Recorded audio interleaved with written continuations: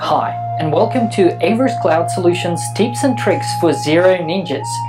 Your Xero Ninja Master for today is Kirsten Blake. Hi guys, welcome to another Xero's Cloud Solutions Tips and Tricks for Xero Ninja session. Today's topic is repeating invoices that will rock your socks off. Xero has really made it easy for service type industries where they work off a subscription-based service and the invoices sent out in monthly packages or the likes to the clients on a repeating basis. I'm going to assume here that you're familiar with Xero enough that you know how to set up an invoice and jump straight into how to set up repeating invoices. To add a new repeating invoice, really quite simple. From the invoice drop down we can just go and create a new repeating invoice. All the standard invoicing features are here. Who do we want to invoice to, the reference that we want to set, and all the invoice parameters. Now, I'm going to show you a quick and easy way to do this if you've already got something set up in your system that you want to now make into a repeating invoice. So I know that I've previously set up for Xero's Cloud Solutions a monthly invoice, and each month I've been doing this manually. Now I'm jack of that, I want to actually set it up as a repeating invoice. So you can see here I've gone into last month's invoice for the web hosting package. Go into the invoice options and just click on the repeat button here. So you can see now it's taking me into the new repeating invoice screen. It's brought in all of the detail from last month's invoice. Now all I need to do is set this up so that it makes sense on a repeating basis. So the cool thing here, instead of having monthly, I can put in here a placeholder that will show month and year, week and year, whatever it is. So I want month and year here, and I'll just put as our guide web hosting for, right? Same thing here in the description, which the client will see. Monthly web hosting and support package currently says for April. I'm just going to change that to put in. Now if I click here to preview placeholders, you'll see what that will look like. So the description and the reference will look like WH web hosting for April 2015, and the line description monthly web hosting and support package for April 2015. So that's great, that's what we want it to look like.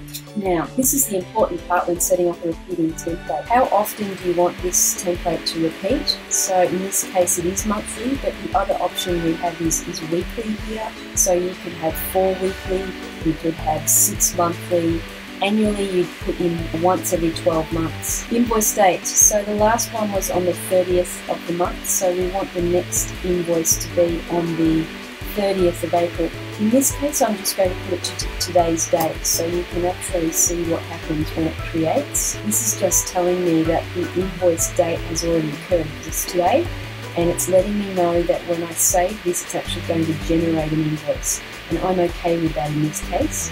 I want it to be due in 14 days from the invoice date. The options you have is from the following month, after the date of invoice, after the end of the invoice month, or of the current month. So it's quite versatile.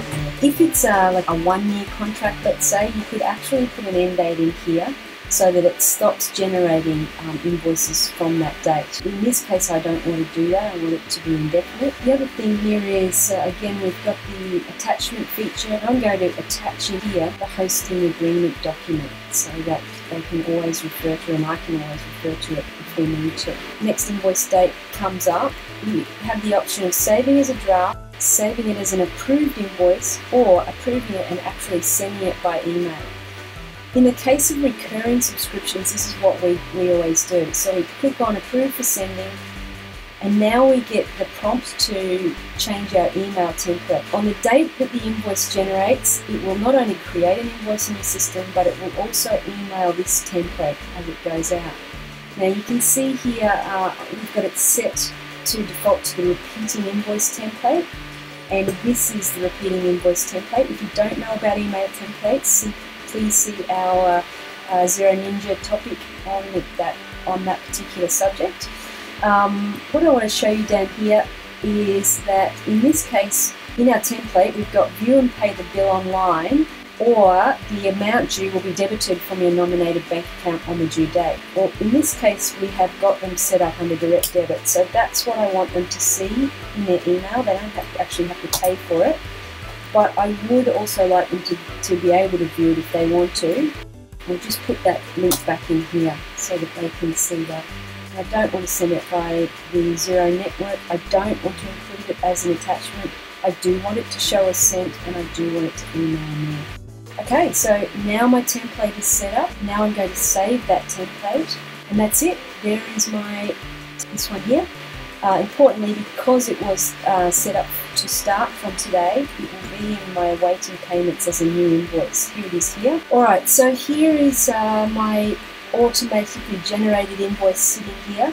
Now, just one thing I want you to note, it's currently saying it's not sent. That's just a little quirk of the system at the moment. If you create a repeating invoice for today's date, it actually won't send it, but it will send all future iterances of this invoice. So in this one case only for today, we do have to go in and we do have to actually send it ourselves. But you'll see when I do that, it's the template that I had set up before. Get that one sent. You can also see here when we drill into one of these invoices that has been set up automatically for us, it tells us that it's an invoice that repeats monthly and allows you to go in and view the repeating template transaction, just in case you did have something incorrect that you needed to change. And you can do that at this point here. So guys, it's as simple as that. That's all there is to setting up repeating invoices in Xero. Set the invoice up once, get the parameters right, get it set up so it's approving and emailing your client directly, and then you never have to worry about it again. Old-style desktop bookkeeping is a thing of the past. Online bookkeeping is fast becoming the only way to keep your business moving with the times. So call the bookkeepers and cloud applications specialists with a head for business. Your business, not just for the figures. With streamlined and automated cloud-based administration systems at your fingertips, you will be able to enjoy more time doing what you really love. Call us now. Ava's Cloud Solutions. Call the bookkeepers with a head for business.